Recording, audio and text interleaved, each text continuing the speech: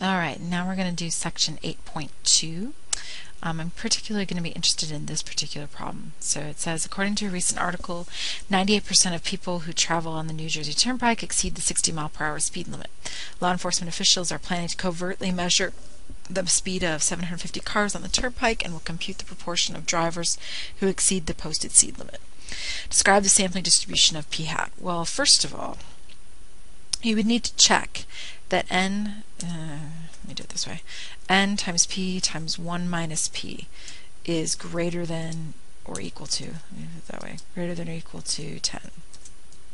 Can't remember how to do that. There it goes. Okay, n was 750, p was 0.98 times, I can't believe I did that. There we go. And then 1 minus p would be 0.02 because together they gotta make 1. So let's go check that with the calculator. Matter of fact, I'm just going to make it be the calculator for once.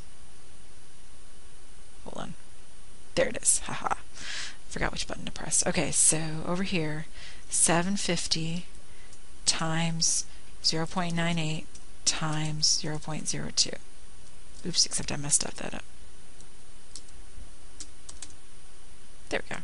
Enter. Yep, it's 14.7, which is greater than 10. So, oops, sorry about that. Yes. Right? It's it's normal. Ooh. Okay, so you need that to ensure that the data is normal. Right? The distribution is normal.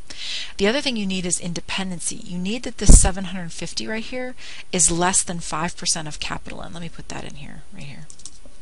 We need that the 750 is less than 0.05 times capital N.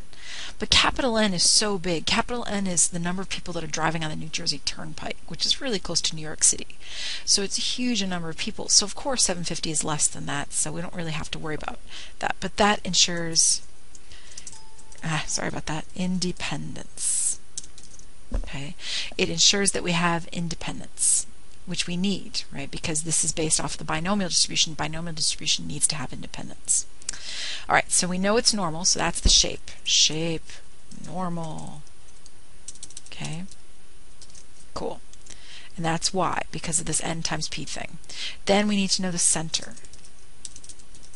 Okay, the center, oops, is going to be the mean of p hat.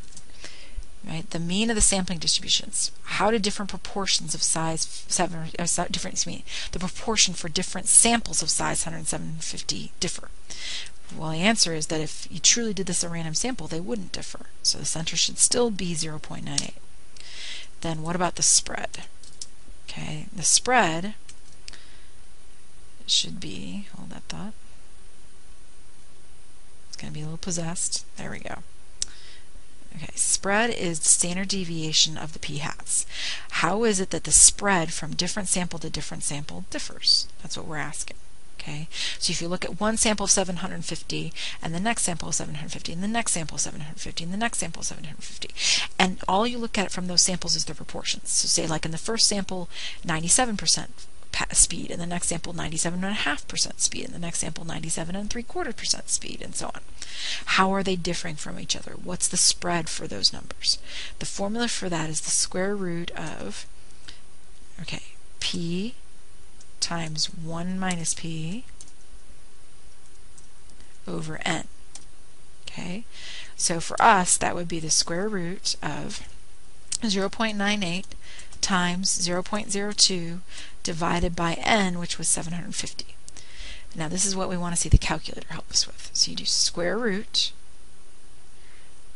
0.98 times, it's really a lot easier if you do the time symbol there. Don't do the parentheses thing.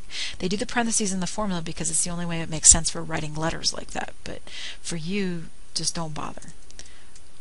Although, here, I'll show you how to do it. Second, enter. If you do it that way with the parentheses, you have to ensure you've got two sets of parentheses. You need a parentheses here. And let me insert a parentheses here. So I've got one parentheses around the 0.02 and another parentheses around the whole square root.